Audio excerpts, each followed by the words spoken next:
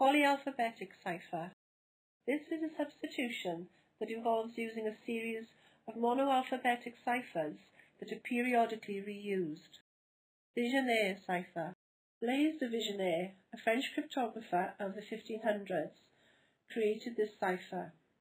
Vigenere cipher has a similar method of encryption as Caesar cipher, but uses a far more complex encryption key. This is a more secure cipher than a Caesar cipher. The plain text is enciphered using a string instead of a singular number or letter. Each alphabetical character in plain text is shifted by the letter in the key word. Vigenere cipher encryption. In this example, Alice wants to send Bob a message, "Meet me tomorrow." They agree the key word is trials. To understand how to encrypt this, we need a table like this. As the message has 14 characters, the grid needs 14 columns, one for each character. The first row is the keyword trials. This word is repeated to fill all the columns. The next row is the numerical representation for each letter of the keyword. The third row is the message, "Meet me tomorrow." Row 4 is the numerical representation for the plain text message. Row 5 is the total of the columns in the second and fourth rows added together using modulo 26. 19 plus 12 equals 31. As the number 31 exceeds the number of alphabetical letters, following the modulo 26 calculations, the alphabet is repeated. So 31 becomes 5. So the numerical representation of 5 is the letter F. Likewise, 17 plus 4 equals 21. The number 21 is within the first numerical representation of the alphabet, so modulo 26 calculation is not required. Therefore, 21 represents V. Use the modulo 26 formula to calculate each column and insert the relevant character in row 6.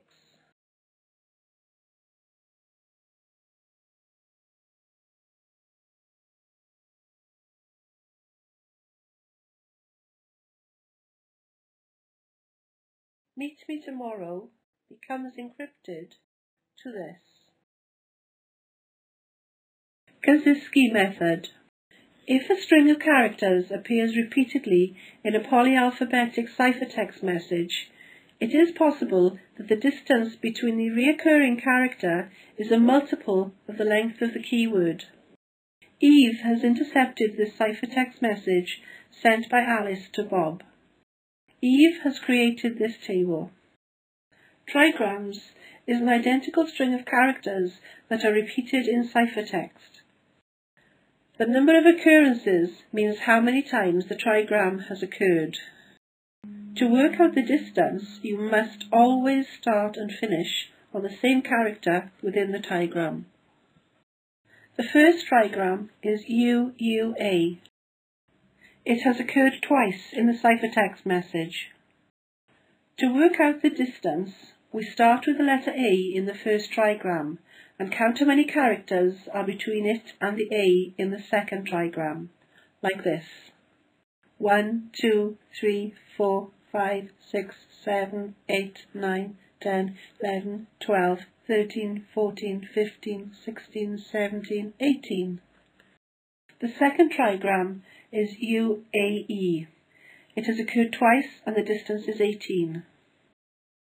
The third is AET. It has occurred twice and the distance is 18. The fourth trigram is ETP. It has occurred twice and the distance is 18. The fifth is TPA. It has occurred twice and the distance is 18. The sixth trigram is PAR. Again, it has occurred twice and the distance is 18. The final trigram is ARW. It has occurred twice and the distance is 18.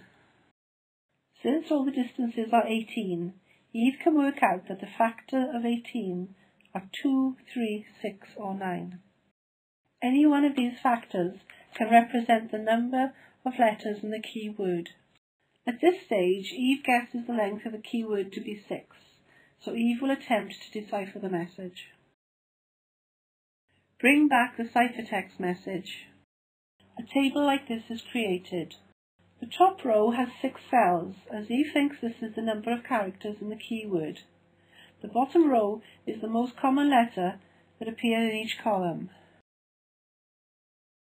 The ciphertext message is split into groups of 6 characters and put in the table like this.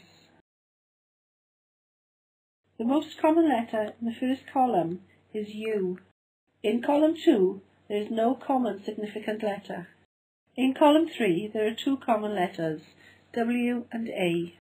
In column 4, there are no common significant letters. In column 5, the most common letter is T. And in column 6, the most common letter is G. This graph represents the amount of times each letter occurs in the English language. As you can see, E is the most common letter. Eve looks at the most frequently occurring characters in each column and hopes one of them represents E. Eve assumes that G is the ciphertext letter for E.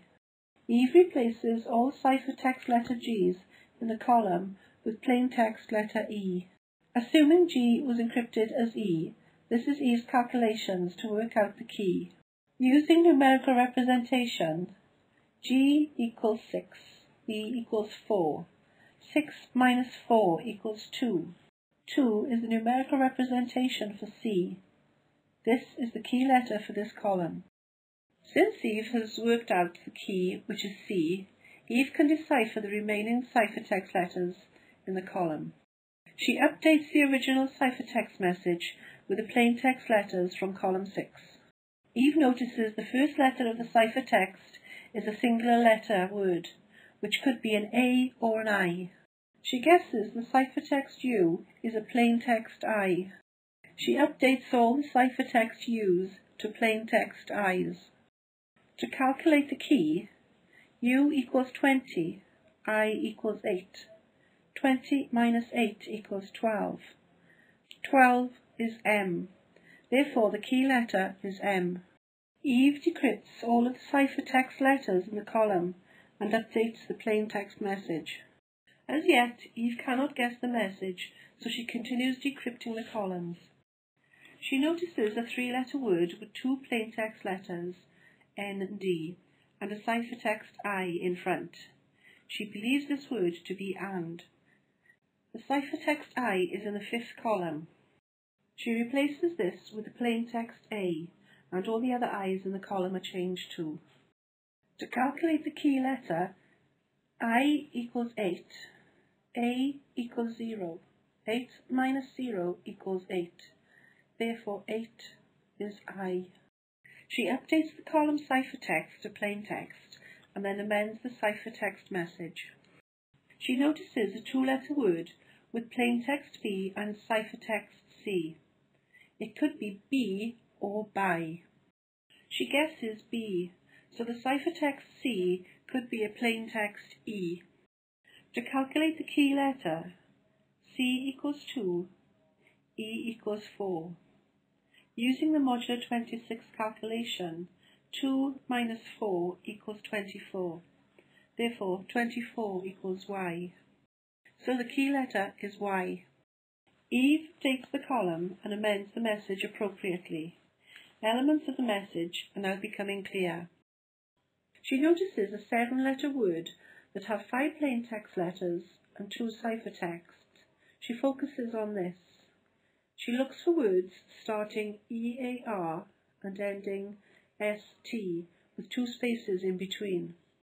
There is only one compatible word, earnest.